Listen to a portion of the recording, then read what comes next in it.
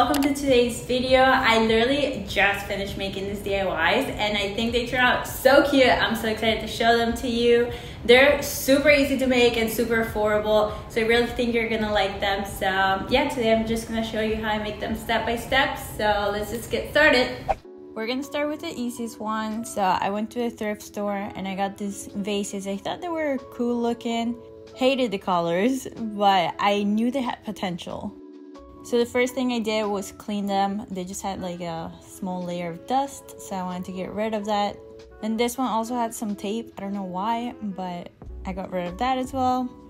I feel like I could have gone to the dollar store and gotten cheaper vases, but I really like the shape of these and I was already there, so I got them. Then I went to Walmart and I got acrylic paint in white and also beige. I was trying to go for something very light and subtle, and after adding a lot of white, I finally got the color that I wanted, which is this color. I'm not sure what you would call it, but I thought it was super pretty. I wanted to change the finish of the paint, so I added some baking soda to make it look a little bit more rustic and give it some texture.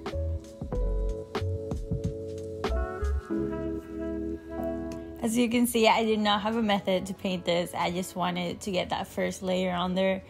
This first layer was going to be covered anyway, so it doesn't really matter how it looks.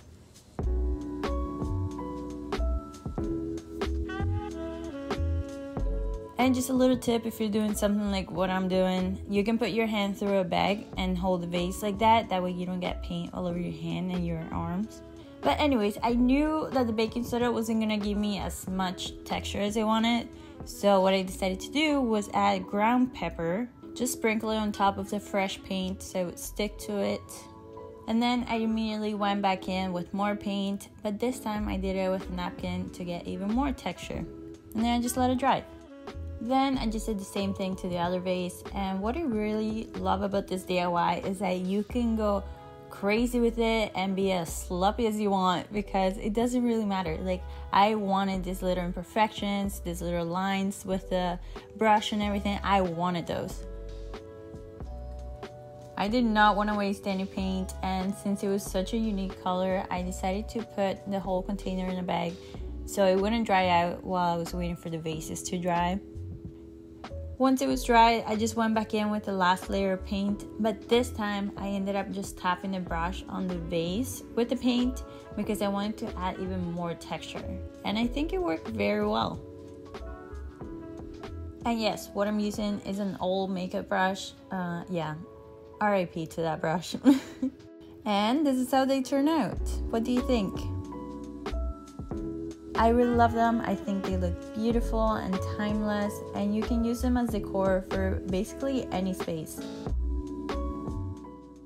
For this next DIY, we're gonna start by making holes in these styrofoam balls, and the only way to make a clean cut through styrofoam is with heat. So I decided to ruin this metal straw and get it super hot and make the holes with that. If you're doing the same thing I'm doing, just know that you're not going to be able to use this straw ever again. So just keep that in mind. But anyways, I quickly realized that using a candle was going to be a lot better. So that's why I switched. And here's a couple of things that would change if I were to make this DIY again. First, I would do this outside. I don't know if you can see the smoke coming out of the straw, but I'm sure that's not healthy. I would also wear gloves or something to protect my hands, because this is a dangerous thing I'm doing. And even though I didn't burn myself, I could have, so just be super careful. And the last thing is that I recommend making the holes a little bit bigger. Just move the straw around and make it a little bit bigger, because if not, you're gonna struggle like I did. To paint the balls, we're basically gonna do the same thing we just did. So we're just gonna paint this first layer with black and white to make gray. Again, this first layer doesn't really matter because we're gonna cover it anyways, so just go crazy with it. And I would recommend using either straws or chopsticks as a stand for the balls. If you like the smooth finish, you can just stop right here. But I wanted to hide the little lines that styrofoam usually has. And I also really like the pepper method, so I just went back in and sprinkled some pepper on there. I just thought it would make it look more realistic, you know? So I waited a little bit for the paint to dry, and then I went back in with the second layer of paint. And again, I wanted to make it look as realistic as possible. So that's why I didn't cover it all with a perfect layer of gray paint. I just wanted some patches of white and black here and there, you know, just to make it look like real rock. And this is what they look like after they dried. I'm pretty sure I ended up making 16, but you can make as many as you want, depending on how long you want your rope to be. So now we're going to make the tassels that are going to go at the end of the rope. So we're just going to grab some twine and wrap it around our fingers a few times. You can make it as thick as you want, so if you want to grab more twine to make it even bigger, go ahead. But I like mine like this, so I just left it like that. Then grabbed a little piece of twine and wrapped it around.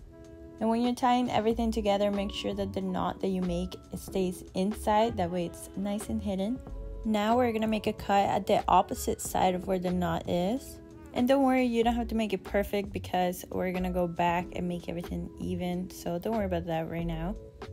If you have to move the middle piece a little bit just so it's center, do that. And now we're going to grab a little piece of twine and we're going to wrap it around everything just to make like a little head for the tassel.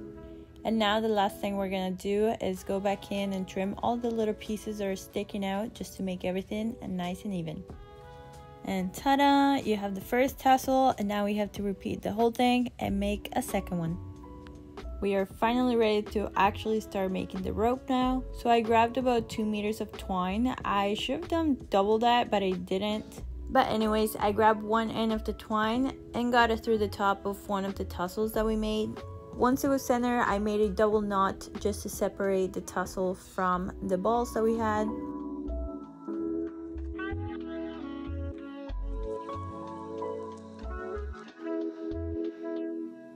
Then I just went to the other end of the twine and started getting the balls through it. After each ball, I made a double knot, and I always made sure that the knot was as close to the balls as possible. And here's what I was talking about earlier. I just wish I made the holes a little bit bigger. The twine just did not want to go through, so I had to make this weird tip with silicone, and that kind of worked. But this whole thing could have been avoided if I just made the holes a little bit bigger, so just learn from my mistakes.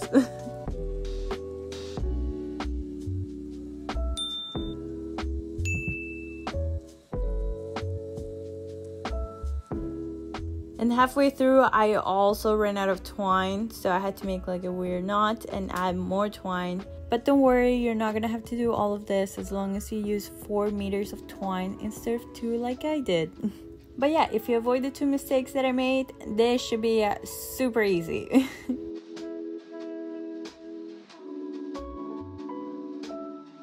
To finish it off, we're just gonna tie the other tassel that we had already made to the end of the rope, and that's it. We're done.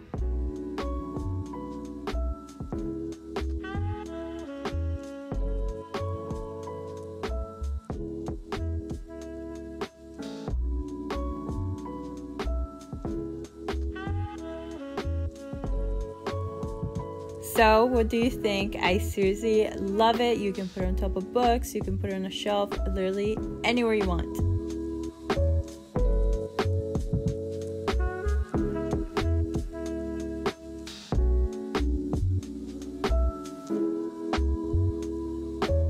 I love this DIY. It is so easy to make and also so affordable. I got everything from the dollar store, so the plastic bowl was only like $1.25 and the glass was like $1.50, $1.75, something like that. Super cheap.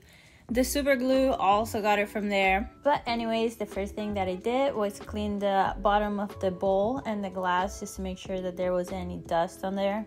Then I applied a fair amount of super glue on the glass and stuck the two together.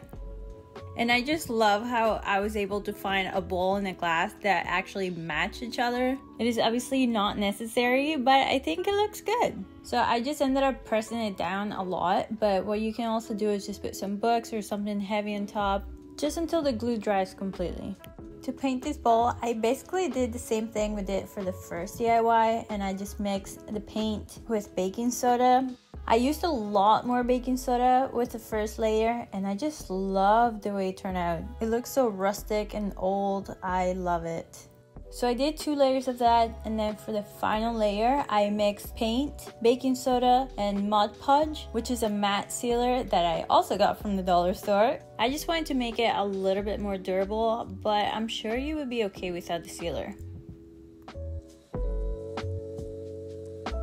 So what do you think? Doesn't it look like we just paid so much money for it? I love it.